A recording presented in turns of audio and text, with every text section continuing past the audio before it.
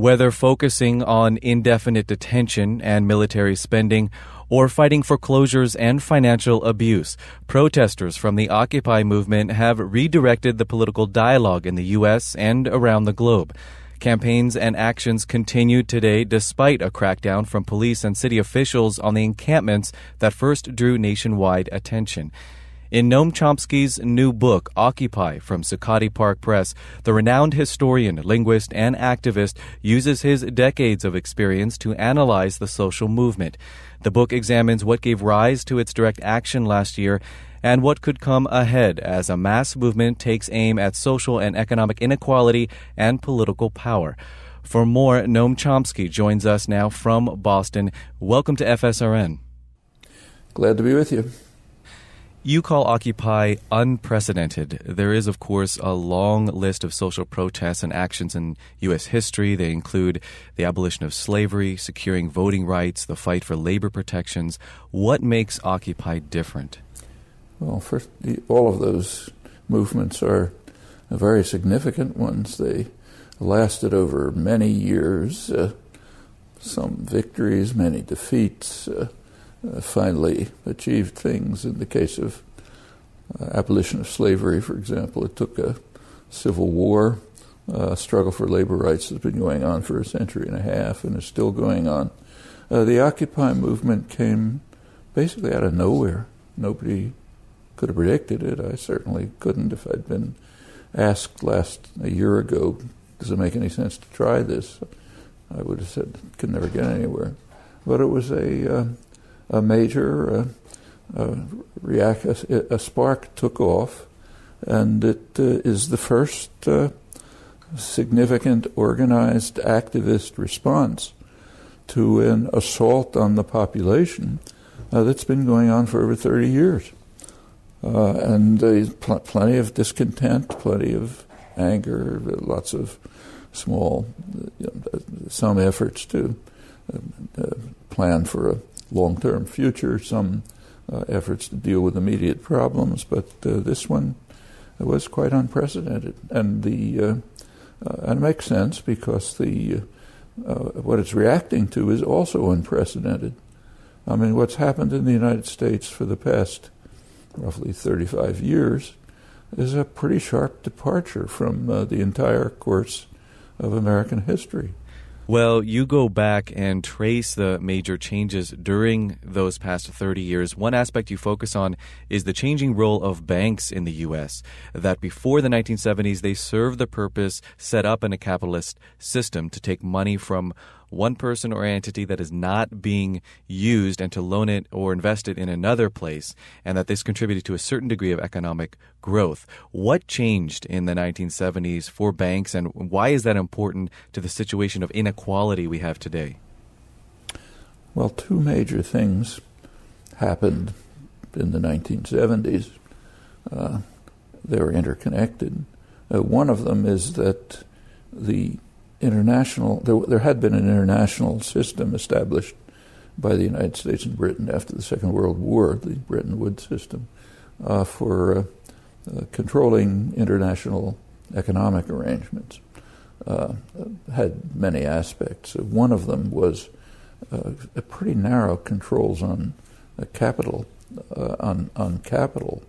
That meant there was very little speculation. Financial capital was overwhelmingly used in the ways you described, which within a state capitalist society can be constructive. That all was broken down in the 70s, the international and the domestic aspects.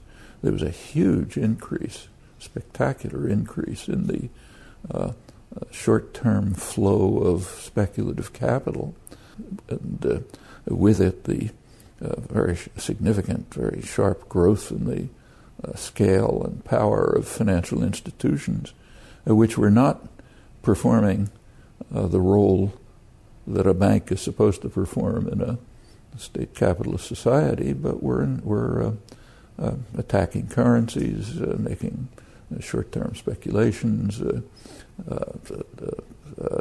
risky transactions, began to develop complex instruments, complex financial instruments. All of this contributed to an increasing concentration of wealth in a narrow sector, increasingly the financial sector. Concentration of wealth leads to concentration of political power, almost reflexively, and that leads right away to legislation to increase, to keep the vicious cycle going upwards. So, for example, the deregulation mania went along with kind of a fanatic ideology of all through large parts of the economic profession, extended to others, influenced the Federal Reserve, of kind of a belief in an almost fanatic religious belief in the efficiency of markets, efficient market hypothesis, rational expectations, and so on. No empirical basis for it, and it was built on sand, and it's regularly refuted, and in fact, right now it's almost totally crashed in a manner that no intellectual edifice in intellectual history ever has, I think, but it's reconstituted right away because it fits quite well with the needs of and interests of those who pretty much run the economy and hence pretty much own the society and direct it. We're speaking with author Noam Chomsky. His new book, Occupy, out from Zuccotti Park Press, explores the history that led to the social movement and what could lie ahead. Noam Chomsky, we've covered some of the issues that Occupy has focused on. What about strategy and how many of the Occupy encampments operated with general assemblies, working groups, building an effort to build consensus? You've spoken about the power of a manufacturing facility or a business that has operated by the stakeholders instead of the shareholders. How about protest movements? Is this showing a different style of governance that can be used? No, I think it's an aspect of the same style of governance. I mean, the communities of the kind that formed in Zuccotti Square and innumerable other places, actually thousands in this country and many abroad, are a kind of a microcosm for the kind of organization of productive and other activities that are illustrated by the examples you mentioned. Worker-owned, worker-managed enterprises, cooperatives, consumer cooperatives, others. These are spreading and they should be integrated. So part of the one aspect of the goals of the Occupy movement, I think, should be to try to reach out and engage and, in fact, even sometimes initiate efforts of the kind that you mentioned, like stakeholder-owned, stakeholder means workforce and community-owned and managed enterprises. And part of the malaise of the society, which incidentally has been pretty well studied by sociologists, is that it's become very highly atomized. People don't talk to their neighbors in the traditional phrase. They're alone, tend to be alone, engaged and trapped in often quite mindless consumerism by design, and have the bonds of association and interaction, which are the basis of any healthy, functioning, certainly democratic society. These have been pretty much shattered. And the Occupy movement was beginning to create them. Well, if those bonds and associations can not only survive, but expand to bring in a larger part of the society, that could be extremely significant in itself, quite apart from the quite significant goals that are being articulated and are the basis for many different kinds of action.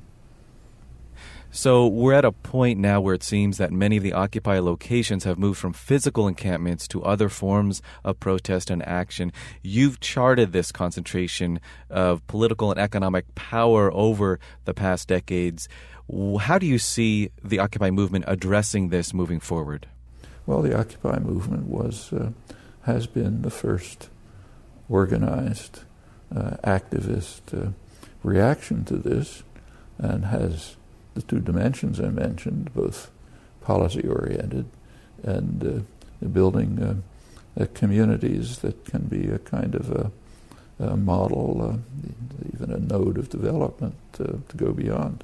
Where it'll go after a few months, well, who can say? You can never predict the course of a popular movement. But it was unprecedented. Professor Noam Chomsky, I want to ask about Occupy and U.S. foreign policy. You go back and assess the mass mobilizing that took place in multiple cities before the invasion of Iraq, and before that, of course, against the war in Vietnam. How about today, where there is U.S. military action on multiple fronts in Afghanistan? Obama recently signed a deal with President Karzai that will continue U.S. military presence for years to come. Iraq is still facing regular violence and extreme political instability.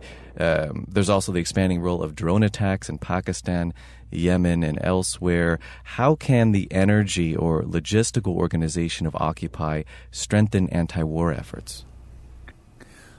We're now getting into a new and very interesting and large topic, but unfortunately time has run out. Occupy hasn't really oriented itself much towards international affairs, though it definitely should. Everything that you mentioned is significant.